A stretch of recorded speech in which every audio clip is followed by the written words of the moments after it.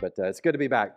1999, the Healthy Choice Food Company came up with a promotion. It was a big promotion. They told people, they said, if you turn in 10 barcodes from any of our foods, we will give you 1,000 frequent flyer miles. This guy named David Phillips is a civil engineer out in California. He started doing all the math because he's kind of a math geek, and he figured out that 1,000 frequent flyer miles was a much greater value than Healthy Foods pudding cans. So here's what he did. He went to every store that he could find where he lived. He bought up every single pudding can that he could. And of course, as he's at the registers, all these people are looking at him like, what are you doing? You're crazy. He had a great excuse, Y2K. He's like, I'm just saving up just in case Y2K hits. And so they were like, oh, that makes sense. So he ends up buying 12,150 cans of Healthy Choice pudding.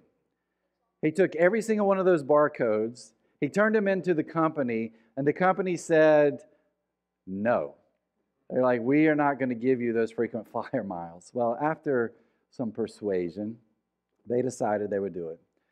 He ended up with those 12,150 cans, he ended up with 1.25 million frequent flyer miles. Now, some of you don't even care about that. You're like, what did he do with the pudding, right? Well, he didn't eat it. This was great. He actually gave it to food banks in the neighborhood there. In the end, he ended up spending $3,100 for 1.25 million frequent flyer miles, and he got an $800 tax deduction because of giving the pudding to these banks. I'd say this guy did pretty well. Well, what was the deal with Phillips? The deal's pretty simple. He figured out a loophole.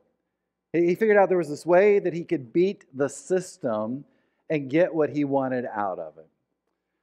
Today, we're going to continue our series called Stories. We're looking at these parables, which are really stories that Jesus would tell that had these meanings behind them. And I know for us, we're 2,000 years removed from Jesus, and we think about that, and we're like, but that was for them then. But it seems like every single parable we've talked about so far, we see that it's still relevant to us today. And this morning, the topic we're going to talk about, the parable we're going to look at, it's one that you and I so often are looking for loopholes. And the reason is we don't like this topic. And in fact, it is probably the worst F word that we know of, all right? It's the word forgiveness. Philip Yancey is an author, and he wrote these words. He said, forgiveness is an unnatural act. And if you struggle with forgiveness, you know how true this statement is. It is extremely hard for us to forgive. Forgiveness just doesn't come naturally for us. In fact, we're not any different than Philip's, are we? When it comes to forgiveness, you and I, we're looking for loopholes. Because in the end, we don't want to forgive. So this morning, let's start there. Let's start there with talking about forgiveness. And we're going to talk through a conversation that Jesus has with one of his disciples and what Jesus has to say about forgiveness. This comes out of the book of Matthew. We're going to spend all of our time there this morning. Matthew chapter 18, starting with verse 21, it says this. It says, then Peter came to him and asked, Lord, how often should I forgive someone who sins against me? 7 times? Here's Peter who looks at Jesus and is like, hey, Jesus, what's the limit to the number of times that when someone hurts me that I can go to, that I have to forgive them, but beyond that, I don't have to forgive them anymore. Now, in Jesus' day, the rabbis would teach there was a limit, and that limit was 3. That you had to forgive somebody 3 times, and at the end of that, anything over 3 times, you didn't have to forgive them anymore. And some of you are like, maybe I'll become Jewish, because that actually sounds like a pretty good deal, right? But this is Peter. Peter's an overachiever, and I'll be honest with you, if you know much about Peter, I think he was a pain in the you-know-what to Jesus and so many other people, because Peter just thought differently, right? And so I think for Peter, when he's thinking about this, he's like, I'm going to show off. I know what the rabbis teach. I know they talk about 3, but I'm going to multiply that by 2 and then add 1 and come up with this number 7.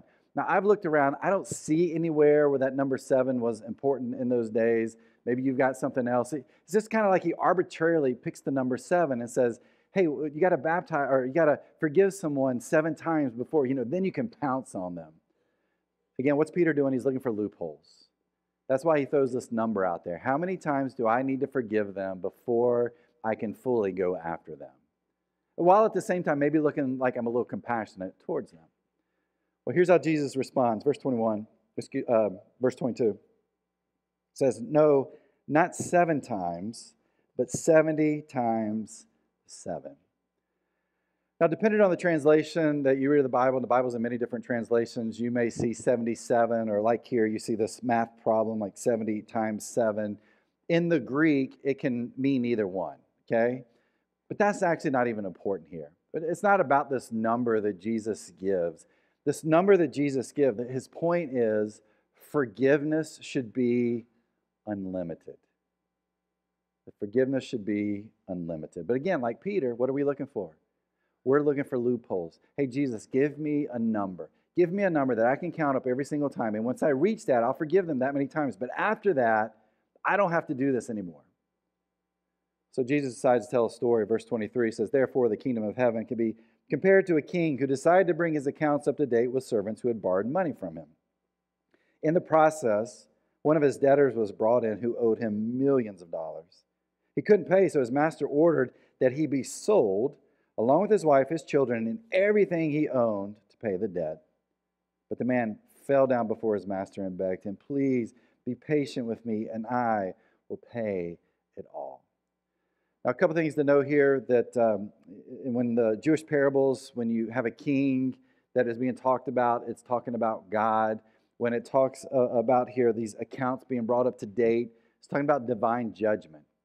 And so the story Jesus talks about here is about God, and it's about humanity, and it's about God's relationship with humanity and what that looks like. Now, another little piece to this, again, different translations of this particular story that Jesus tells. And so depending on which one you read, you might read about gold or silver. You might read about talents. Here they put it in our vernacular. It's using dollars, right?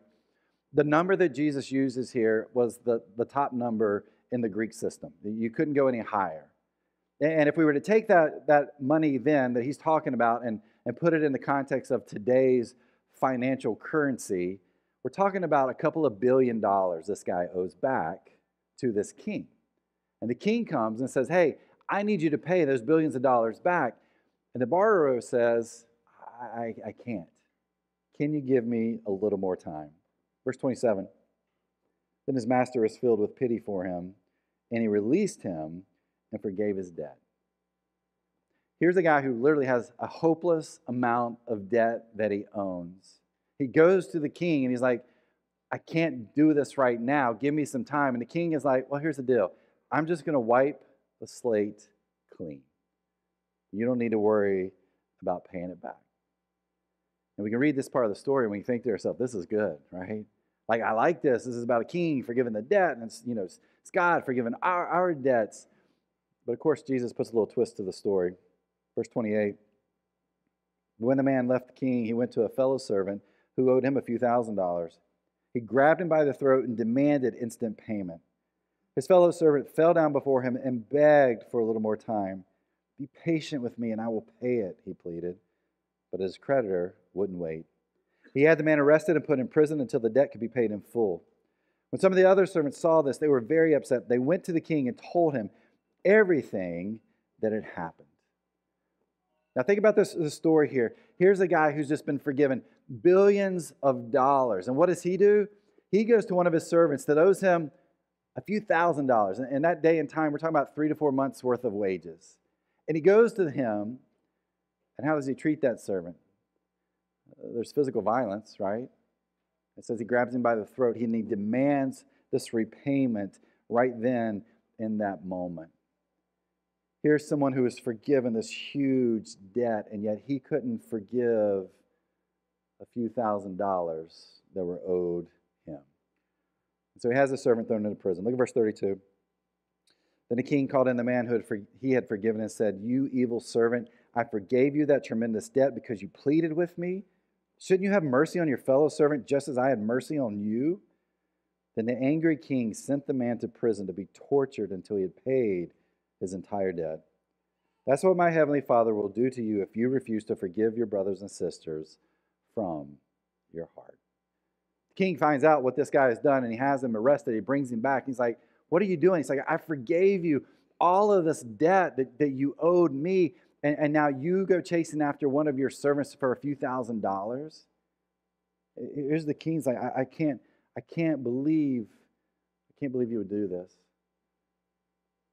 The story for Jesus is telling the listener that God forgives a lot, and a lot is the forgiveness that's given towards us. But there's another piece to this. But if you and I can't forgive others, no matter what that debt may be that we feel is owed us, there's a repayment plan that we're not going to like a whole lot. It's easy for us to hear the story and even to understand it, but you know what we look for? We still look for loopholes. We're still looking for ways that we can get away with not forgiving someone else. Because in our mind, we're kind of like Peter. It's like, I don't really need to forgive them because what they did to me was so bad. I don't need to forgive them because, you know what, they don't deserve it. I don't need to forgive them because here's what I need to do. I need to protect myself. And yet here's Jesus who tells this story, and he's like, here's the deal. Peter, there are no loopholes. There's no way to get around this. I don't care what has been done to you. I don't care what it is that's happened to you. You must forgive them. And if you're a person who is looking for loopholes when it comes to something like forgiveness, I got bad news for you. There are none. There are no loopholes. However, I do believe there's steps that you and I can take that can move us towards forgiveness when it's tough. Because here's what I can tell you about forgiveness. There are different levels to forgiveness. There's easy forgiveness, right? Someone steals your pencil, someone sits on your ice cream cone. I mean, it's an inconvenience, but pretty quickly we're like, all right, no problem at all. Just give me another ice cream cone, give me another pencil, whatever. We're good to go. We forgive them easily. But then there's those people that it's really, really hard to forgive. And how do you forgive those people when it's hard to forgive them for what they've done? And again, in our minds, we can say, I know Jesus says that I'm supposed to forgive them no matter what, but how can I forgive them when they walked out the door on our family? How can I forgive them when they took the life of someone I love? How can I forgive them when they abused me for so many years over and over again? How can I forgive someone when it's hard? When we want to be more like the borrower who went after his servant. That's what we want to do, right? We want to hurt that other person who hurt us. And yet Jesus says, hey, look, here's the deal. You are called to forgive others. But how do we do that? Now, we could go in many different directions when it comes to forgiveness, when it comes to this particular parable. But here's what I know. I know that there are many of us who struggle with forgiveness.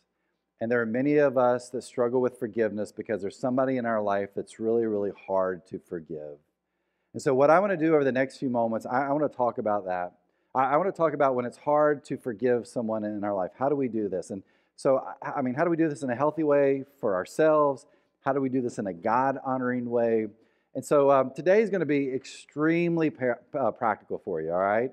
So if you're here today and you're like, man, this is good for me, this is good for someone else, grab a piece of paper, write down some notes, get out your phone, put some notes on there, whatever, because this is going to be very, very practical. And here's what else I would tell you. These 6 steps I'm going to walk you through, I know these work because they have worked with people I know and love and care about. And they have taken these steps and they have been able to forgive, and I can tell you this incredible burden was just released from them. So I know these work. So take the time to write these down. But here we go. 6 steps to working through when forgiveness can be so hard. Here's step number 1, acknowledge the past. When we struggle with forgiveness, it often comes from our experiences in the past. That someone at some time did something to us that we still carry. They're not even scars. They're still wounds. They are wounds that are still open in our soul and in our heart and inside of who we are. And here's what happens. Those wounds, they seep out. And how do we see them in our life? Bitterness, anger, negativity, hate, rage. And you know what that begins to do? It begins to influence every aspect of our life. It begins to influence our relationships. It influences our mental health, our physical well-being, our spiritual life, and just who we are day to day. And one of the first things that we can do to move towards forgiveness in our life is we've got to acknowledge that that past is there. But that then leads us to the second step here is write your story. The counselors will tell you that when you're struggling with forgiveness, a good starting point is to write down your story. You write down your experiences. You write down the facts. You write down your feelings. You don't hide from these things. You don't hide from the hurt. You don't hide from the pain. You express it through your words. And when you begin to express it through your words, you're going to start to see, you understand where that bitterness is coming from, and anger and hate. And I will tell you this, to do this is hard. And it is painful. And it will take time. James Patterson's the only person I know who can write a book in 2 days, okay? Most authors take weeks, months, and years to write a book. This will take you time to get all of this out, preferably on paper. That you're writing this story out. And the reason you're taking this step is because you're looking for peace. You're looking for healing from what you've experienced. And this is a great way to do that. You acknowledge that past, and then you write that story. Which then leads us to step number 3. Stop retelling the story. Lewis Smedes was a Christian author, and he wrote this in a book on forgiveness a few years back. He says, "To forgive is to set a prisoner free and to discover the prisoner was you." Hey, sometimes we're the prisoner in the story. We don't even think about it. We don't even understand, but we're the prisoner. We're stuck. We're imprisoned by our past. And that past has become this never-ending story. And you know what we do with it? We tell it over and over and over again to people in our lives. I mean, think about people you know right now in your life that when you look at them, you're like, man, they're bitter people. They're really angry. They're always negative. Why is there so much hate there? Well, the truth is, you don't even have to ask yourself that question because you know why. Because they keep telling you their story over and over again. They keep retelling. And so you know exactly why they feel the way they feel, and because of the past that they've had, because of those experiences in their life. You know them sometimes better than they do. But they feel like they're going to get peace and healing from retelling the story over and over again. But sometimes what we find is that we're actually prisoners to that story, and we become defined by that hurt. And we never find that healing. We just keep retelling. That word, actually, forgiveness, in the language Jesus spoke, which was Aramaic, it really means to divorce. It means to separate one's self. And for some of us, we are still married to that past. We are still fully connected to it. And we haven't divorced ourselves from it. We haven't set ourselves apart from it. And it has defined who we are today. And not only do you know your friends who are like this, but you have become defined in that same way. For us to be able to say those words, I forgive you, we acknowledge that past, we write this story, and the other thing we stop doing is we stop retelling the story over and over again. Which then leads us to step number 4. Don't do this alone. I know when I talk about divorcing yourself from the story and stop talking about it, I don't mean to act like your past didn't happen. I don't mean just forget about it. I don't mean just move on. What I mean is stop talking about it and begin to do something to find the healing that you need. But you got to know you cannot do this alone. You cannot move forward in that healing process without the help of others. Someone else who can be there to help you divorce yourself from that past. Someone that can be there with you on this healing journey. I love what Paul says in Galatians chapter 2, verse 6, verse 2. Very beginning, he says, share each other's burdens. Some translations say, carry each other's burdens. I love that because this is what needs to happen. That when you have this past that you are trying to divorce yourself from, that you're trying to find peace from, that you're trying to get to this place of forgiveness, you need someone with you that will help you on that journey. Now, it might be a friend, it might be a group of friends that you can confide in. That's a great step. Highly recommend counseling. If you've been here at the journey any length of time, we're going to talk about counseling all the time because we know it's important. We believe in it. We have seen it help over and over again. And I talk about our unique relationship with Safe Harbor Christian Counseling. Our whole family has been through Safe Harbor Christian Counseling. Many of you have used their counselors. It's just a great way to help you in this process.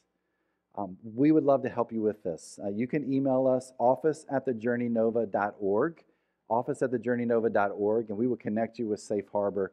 So take the opportunity to do that. Email us. Here's the deal. People are like, yeah, I need to do that, but man, we can't afford to pay for it. That is never an excuse here at the Journey.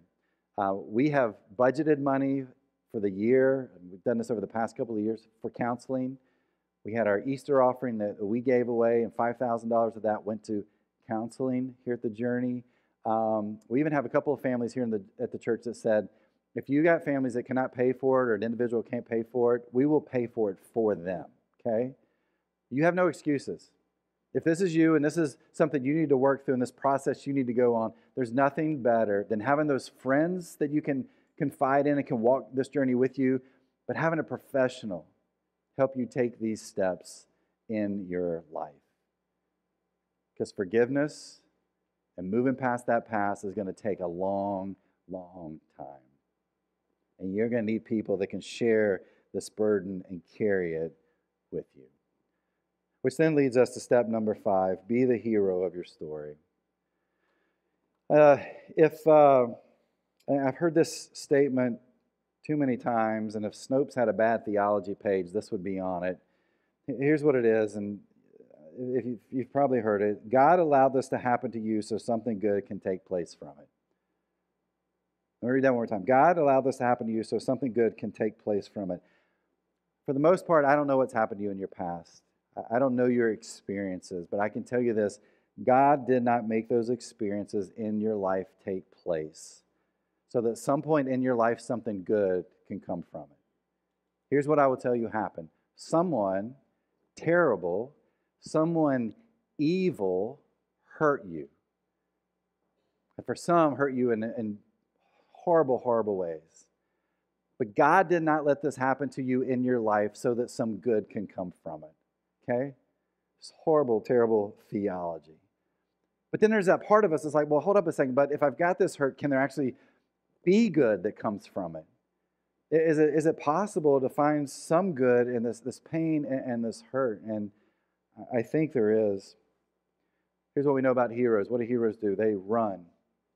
And they don't run away, they run towards the battle. They confront the offender. Now, not in the way that the guy in the story did, right? Even though that's the way we would love to respond in moments like this. What do heroes do? Well, heroes do and write their own story in this way. They get to this place of where they are able to forgive. That's what a hero does. They forgive.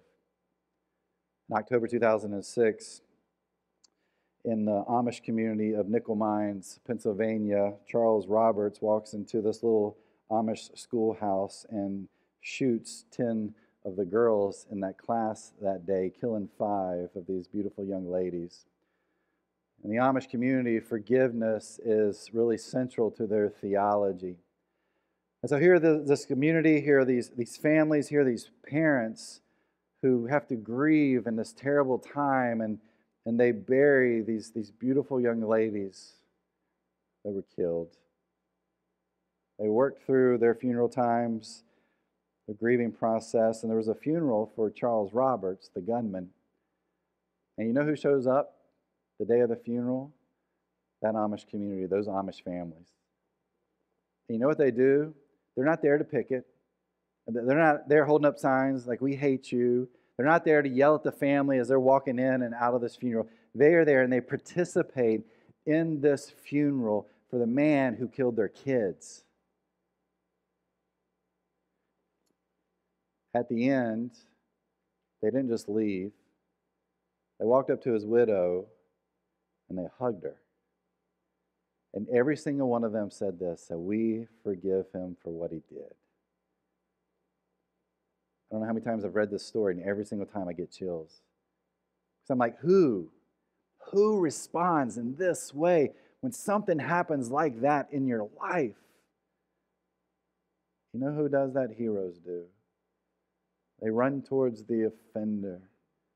And no matter how hard it may be, and I can't even imagine what that would have been like, no matter how tough it was to do that, they knew the right thing to do on that moment and that day was to forgive him for what he had done. Again, I can't imagine that. That's why I think these words out of Ephesians chapter 4 are so important.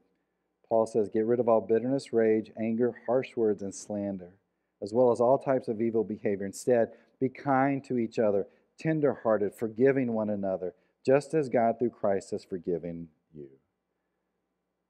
How do we become the hero of our story? How do we live this out towards someone that I know for many, it is really, really hard to do? Well, first, it starts with a lot of prayer.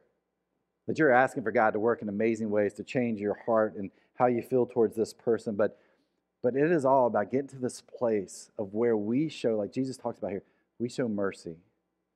As we see here with the Amish community, we get to this place where we can say, I forgive you. Which really goes back to step 2 when I told you about writing out your story. When you've had someone to walk along with you down this hard, long road, at some point, you have to send that letter.